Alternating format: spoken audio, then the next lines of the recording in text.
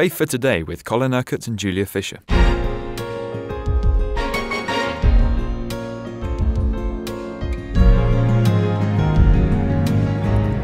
Our subject this week is authority, Colin.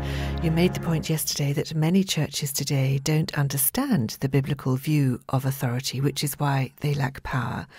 You also mentioned yesterday that those in secular authority have no spiritual authority because that comes from God. So it's very, very important that we understand this properly. Yes, it is. And we were having a look yesterday at the nature of the spiritual authority that God gives to every believer. Now, let's look at the way in which we're to exercise that authority. I said that we have to be under the authority of God in order to be able to be in authority as believers. Now, we also have seen that it's not just we as individual believers, but the church needs to be under the authority of God because Jesus Christ is the head of the church. And if we take that in the context of the local church, he is to be head of the local church. Everybody in that local church is to be subject, therefore, to his authority. Now, what does that mean in practice? 3 things. 2 of them are relatively straightforward. The third is a little more complicated. First of all, we have to be subject to the authority of God's word. There is a crisis in many denominations at this time because there is great conflict as to the nature of the authority of God's word. To go against the authority of God's word is, biblically speaking, rebellion against God. I can't dress it up. I can't make it appear any less significant than it is. To prefer reason to faith in God's word is rebellion against God. It is man saying, never mind what God says, we think differently. Scripture is the revelation of God, of what he has done in Christ. What to God is righteous and what to God is sinful. And if something was sinful to God when the Bible was written, it's still sinful to God today. God does not change. His views of what is right and wrong never change. Now, this does not mean we have a legalistic approach to the Scriptures.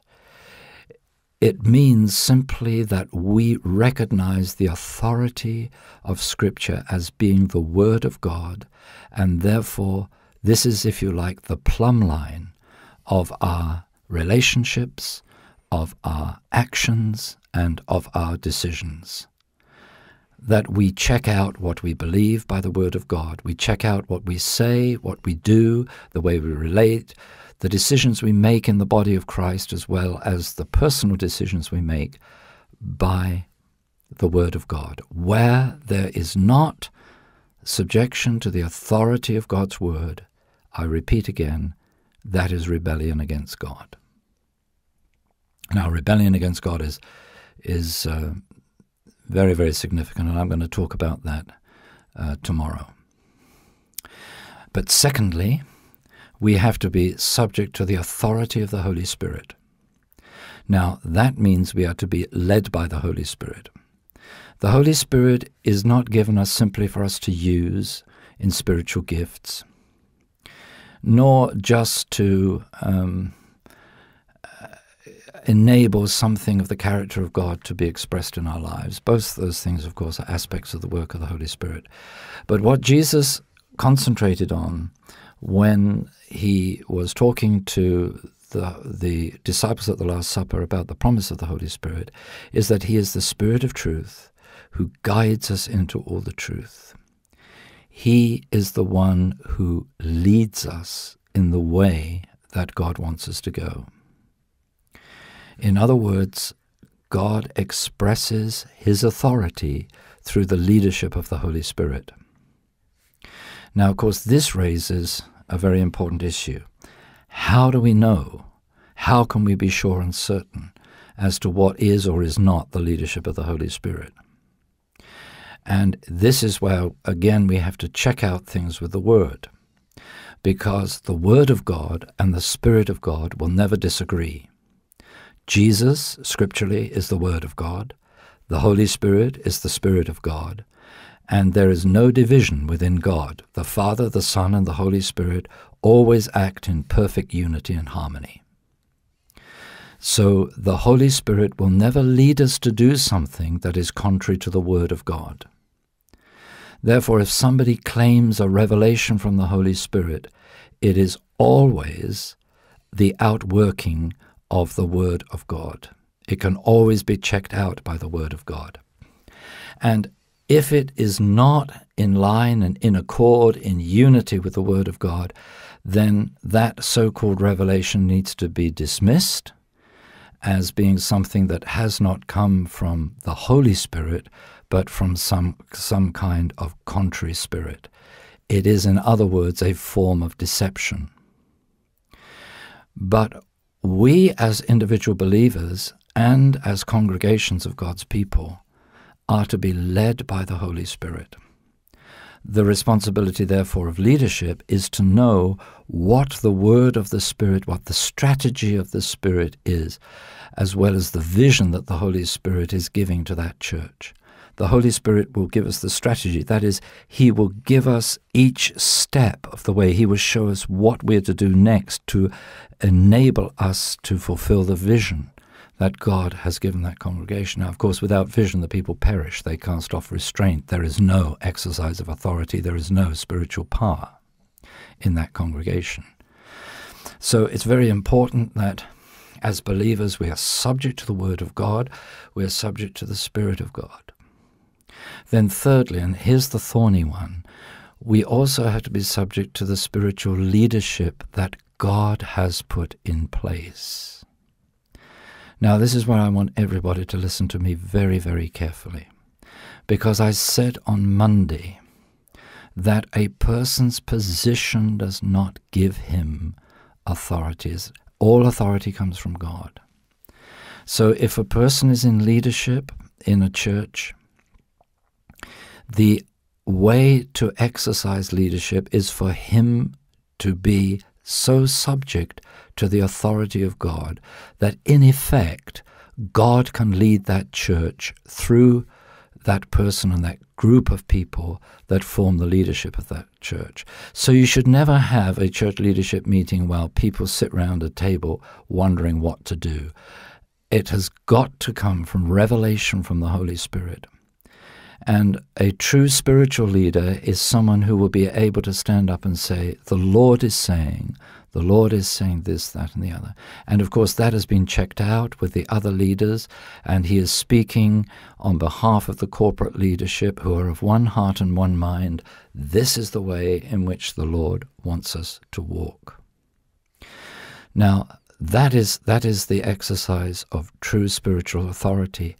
And where you are part of a church where that kind of spiritual authority is exercised, then everybody has to be subject to that delegated authority, because God has put those leaders in place in order to lead his people.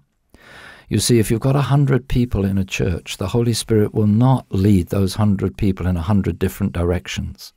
He will lead them all in one direction. Now, I don't know why we find this so difficult to understand in the church, because if you think about it, there can only be one direction in a business, there can only be one direction in a school, there can only be one direction in the army or in one of the armed forces. You've got to have leadership that is leading everybody towards a common goal and a common purpose. You can't have everybody in a business doing their own thing and not taking any notice of their bosses. You can't have troops that say, well, I want to draw pay as a soldier, but I'm not going to obey the officers that are over me. I mean, that is anarchy. That would be anarchy. And the problem in many churches is there's a spiritual anarchy. Everybody wants to be his own oracle. Everybody says, well, the Holy Spirit is telling me to do this. No, the Holy Spirit is telling me to do that. The Holy Spirit is telling me to do something else. You see, and there's no real cohesive plan and purpose being worked out in the church because there isn't submission to the spiritual authority in that church. Is it your experience, however, Colin, that where the leadership are truly submitted to God and carry God's Spirit, that they persuade the church without too much difficulty? Yes, I've had very, very few instances in my own personal experience where people have questioned or gone against my authority. Now, that doesn't mean it can't happen. It happened to Moses. It certainly happened to Jesus. It happened to Paul. It happened to all the apostles. That actually to be in a place of the highest authority that God can give to man, the highest spiritual authority, which is to be an apostle, means that you actually are speaking for God, really. I mean, you are God's authority figure. And therefore, you've only got to have disobedient people, rebellious people, deceived people, people who are living in unbelief in the congregation, and they will go or desire to go against your authority, just as they did against Jesus, just as they did against Paul and Peter and all the other apostles. So, that's sort of par for the course. And when you're in that kind of leadership, what you recognize is it's not really you the people are going against, but it's the Lord's authority in you. So it's a very dangerous thing to do, to go against the Lord's authority. But unfortunately, some people do, and when they do, they're in a place of rebellion, not obedience. You've been listening to Faith for Today, presented by Julia Fisher. This program is sponsored by Kingdom Faith. For further information, visit our website, kingdomfaith.com.